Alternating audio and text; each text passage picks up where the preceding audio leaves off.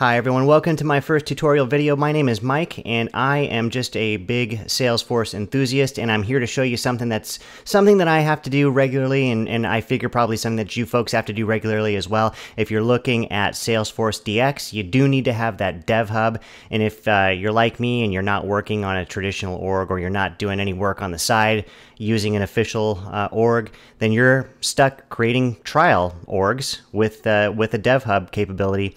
So that's going to expire every 30 days. You may find that you have to sort of refresh your environment to account for an expired Dev Hub, and that's what we're going to look at dealing with today. So I've already come to the site for registering for your Salesforce instance with Dev Hub. It is a 30-day trial. It's not like the free developer account where you've got it for as long as you like. If you've got a Salesforce instance with a Dev Hub trial, that's going to be done in 30 days. So let me show you what I often have to deal with. I'll go back here to my command line, and we'll take a look at my orgs. So we'll do this SFDX force org list command.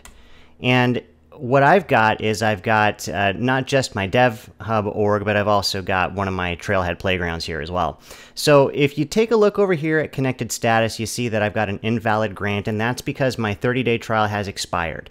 So what you're going to need to do to take care of that is you'll want to navigate over to your SFDX folder. You do that with I'm on a Macintosh. I'm at the command line, and I'm doing a directory change over to ~/.sfdx. That brings me into that folder, and I am going to look for an instance of, if you look real quick up here, you see that my Dev Hub is attached to a username of devhubtrial2 at zonkware.com. It's my custom domain. So we're going to look for that, that reference, and we find it here. You got devhubtrial2 at zonkware.com.json, and we are actually going to delete that JSON file. So it's called devhubtrial2 at zonkware.com.json. We're going to delete that. And then when we go back here and we look at our list, this time we'll see that all I'm connected to is my Trailhead playground, which is great. But now I need to go ahead and create my new Dev Hub instance. So I'm going to go back here. I'm going to get another 30-day Dev Hub trial. I'll fill out this form, and through the magic of editing, you'll see where we are when this is all done.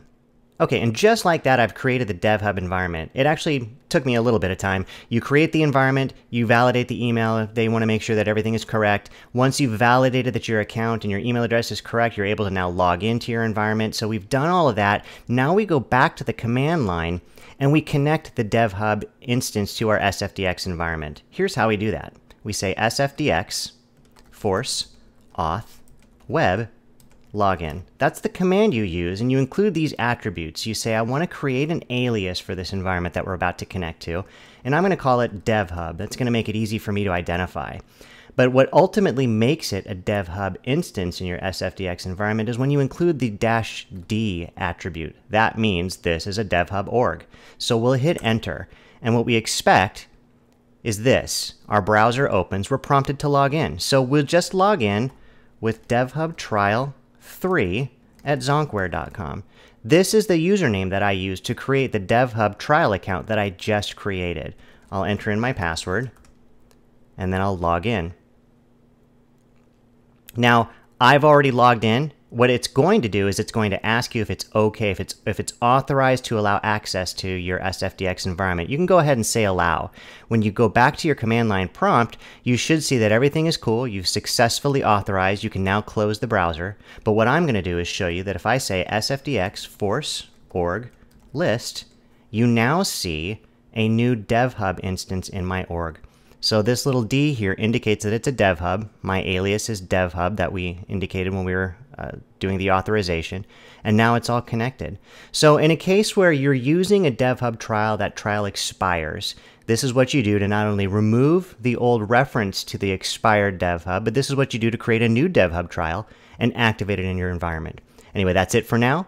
Check back. We're going to have a handful of videos over the course of the next several weeks, more along the lines of beginning. This is all stuff that's new to me, and if it's new to you, hopefully I can help you out. Thanks for watching, and I'll catch you in the next video.